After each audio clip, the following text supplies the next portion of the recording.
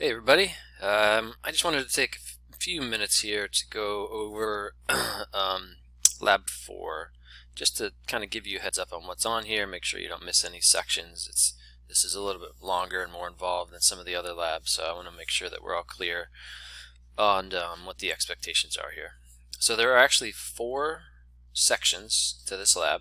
Okay, it's pretty long, and I give you a heads up in the introduction to the this week. And in the lab description that you're going to need some time to do this lab. This is going to take probably longer than the others. So you want to start by downloading this Microsoft Word document that has everything on it. Okay. Immediately you want to change it to the proper name, so I know who submitted it after you're done. And in fact, I would download all of the documents that are attached to Lab 4. So there's 5 documents, I think. You want to download all of them, save them in a folder somewhere so you can have access to them. Okay, so part 1, this is kind of a review of some of this week's content. So don't forget to define these terms here. Just type the answers in here, right? So most of this document, most of your work is going to be done on this very document, okay?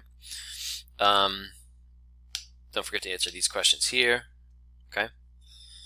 And then we talk a little about the sling psychrometer. This is a review from a lot of the content this week, but it does explain how a sling psychrometer works. Okay. So there's just a lot of explanation here, which a lot of it has already been provided in prior parts of the lesson. So you want to go through all the lesson content first before you get to the lab, by the way. Okay. So there's some explanation here. All right. So part 2. Make sure you fill in this chart, okay? And this is just practice for you, using interpreting a sling psychrometer and a psychrometric chart. Notice that it leads you to this Sugar Engineer's website, which will actually give you, you can punch in the numbers from your psychrometer, and it's basically a way to verify that you got your answers right. So you interpret the sling psychrometer results, the dry bulb and the wet bulb.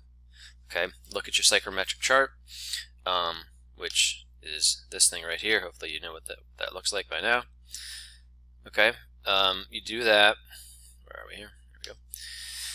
And then you check your answers with the website. Okay, and I actually gave you the answers here anyway, so you can. This is just to make sure that you know how to use it. Okay. Then you have some questions to answer here. Okay, so make sure you answer these questions. Now part 3, normally what we would do is we would do this in class, and you would actually take a sling psychrometer, which I have right here, and you would actually perform the psychrometric. So you would take this thing and you would do the old spin around, look at the dry bulb and the wet bulb, etc., etc. So just like all the videos said. Unfortunately, it's, as an online class, we can't do that. So what I've done for you is I've already recorded, so it describes how I did it here. But here are the actual readings I got from the psychrometer, right? So, and this is where I was. So you're going to fill in this table, okay? So instead of normally you'd walk around in groups and do this on your own, but instead I've gotten the values for you, and so you're going to fill in this table. And then you are going to fill in based on your location using weather data, okay? Then don't forget, you see this big green lettering? Make sure that you add your chart. So when you fill in, you're going to use this psychrometric chart to interpret the data that I gave you, okay? And then you can make a digital copy of this and use like whatever whatever software you want, Microsoft Paint, I don't know, whatever you're able to do, and draw the lines on here. Okay, and then you can copy and paste them here if you want to, or you can save them on a separate file or do them by hand, and then photocopy them like you would another assignment and submit it along with the assignment. Just remember, you have to submit those charts in order to receive credit for this part of the lab, okay? Because I have to know that how you interpreted your chart. Okay, then you have a bunch of questions to answer. So again, don't forget to answer those. Just type in your answer below, and this is like analysis based on the previous stuff. Then part 4, this is a new little wrinkle. And so what I've done here is I have downloaded, excuse me, uploaded a couple of data logger files. So data loggers are, there's a bunch of different kinds, but this is one of them. This is what I actually used for some of the information that I gave you.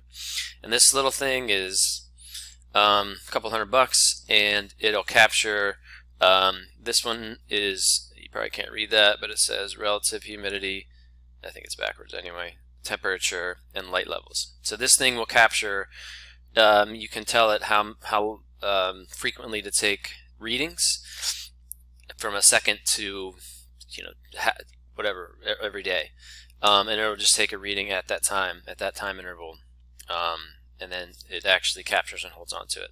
And what's really cool is you can then capture it over any period of time. So you'll see on the lab it's a couple of weeks of data, and you can upload it into a chart, and then you can analyze. So it's really useful for analyzing what's going on in a building when you're not around, right? So I use these on energy audits.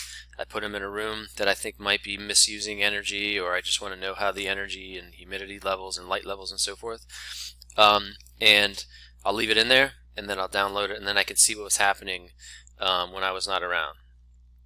So I've uploaded a couple of files from a data logger, from this is real data, from an audit we've done, some audits that we've done in the past. And you are going to, there's a free software that you'll download called HoboWare, which is my favorite name for a software ever, but it is called HoboWare. And you download HoboWare, it's free, it's safe, and then you can interpret the files that I uploaded. And then you'll kind of look at them. You'll see why they're useful. And then you just make sure you answer these questions, right? So you got a couple of questions down here. And then you will need to copy and paste the charts that come up from HoboWare below. Okay? Again, in order to get credit for these questions, you have to paste those charts. So just don't forget to do that. Okay, so that's the overview. Hopefully you have a good sense of what you'll be getting into. This is a really interesting lab, I think. You do a lot of real-world application type stuff here. You know, we use equipment to get real data, and you get to interpret that data. So I think this one's pretty fun.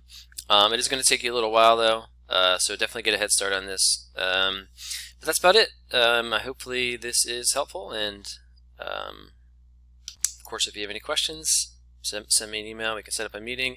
And I'm also happy to discuss this during the open session this week. All right. Have a good week, folks.